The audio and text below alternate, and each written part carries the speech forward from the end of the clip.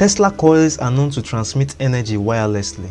They can light up fluorescent tubes, neon bulbs, and sometimes LEDs just by bringing it close to it. But when it comes to powering other devices like a fan, a smartphone, or some home appliances, it doesn't work that way. And this is where the Tesla coil receiver comes in. What this receiver coil does is that it collects these EM waves and transforms it into usable electricity that can then power gadgets such as phones, bulbs, fans, and other things. Now let me show you what I mean here.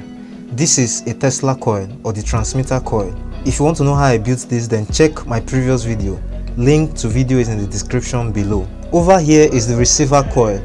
This is just around 600 to 700 tons of 0.1 mm enameled copper coil, and this one down here is just around 2 tons of 1 mm enameled copper coil.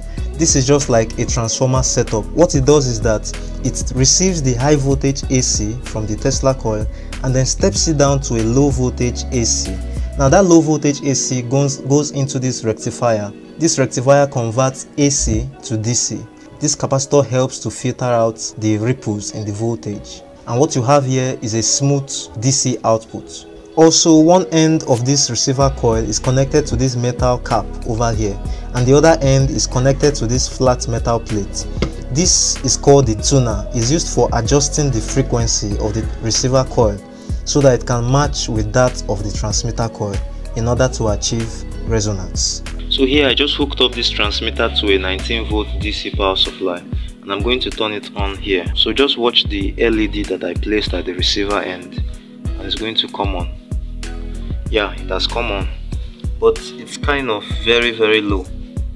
So we have to adjust this tuner so we can achieve resonance. So I'm going to take it closer.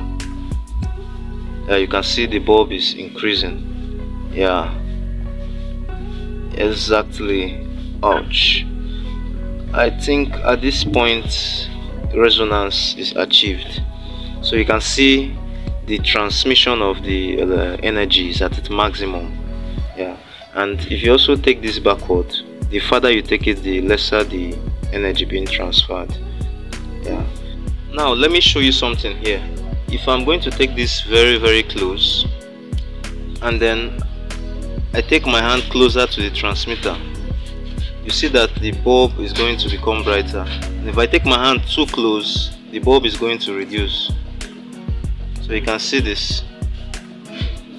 It's as if I'm using my hand to also tune the frequency. So there is a point at which I will keep my hand where the bulb will be brighter. At that point is resonance. If I take it too close, the frequency will go out of phase. And if I take it too far, the frequency will go out of phase. But that particular point where the LED is brighter, that is resonance. Why this happens is because this whole setup forms an LC circuit. The coil over here acts like the inductor, which is L, and then my hand together with this metal cap over here acts like a capacitor, like the two plates of a capacitor. So bringing it closer and further is like you are changing the value of the capacitance, which will now change the overall value of the frequency. That is the same principle we are using for this tuner. The closer you take the metal plates, or the further you take the metal plate, you are adjusting the frequency of the whole circuit. So that is why whenever I take my hand closer, at some point resonance occurs. It's just like I'm adjusting the frequency of the transmitter. Now let's try to charge a phone with this. We'll check for the maximum distance and also the efficiency. Here I just connected an Android phone. I used a 5 volt regulator over here to limit the output to 5 volts. So now let's turn on the transmitter to see if it will be able to charge the phone. And as you can see, it's charging. This is nice. Don't mind my phone screen. But as you can see, the phone is charging. There are no external hidden batteries. All the power is coming from the transmitter, which is powered by a 19 volt power supply. Now let's adjust the transmitter further to see if it will still charge the phone. And now as you can see, it's still charging. Yeah, still charging. Let's adjust it even further to see if it will still charge the phone. And as you can see, it's still charging. Yeah, still charging over here.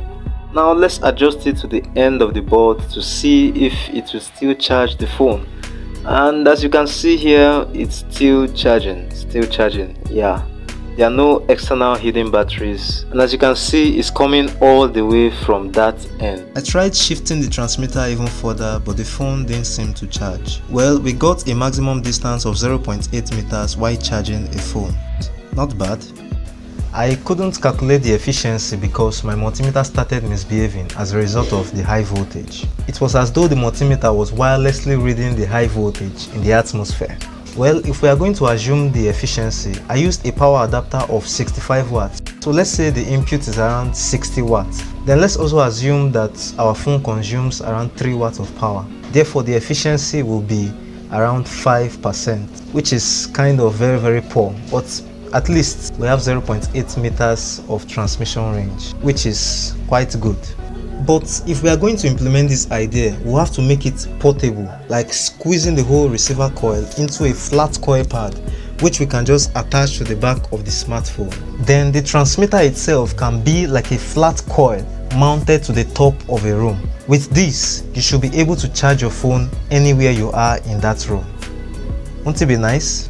Well, I don't think I'll be building that anytime soon. Maybe later in the future. But you can go ahead, explore more, and if you have any ideas or any thoughts about this video, then put it down in the comment section. Also remember that Tesla coils can be hazardous sometimes because of their high voltage. For me, I don't really see much danger in the electromagnetic waves as people say.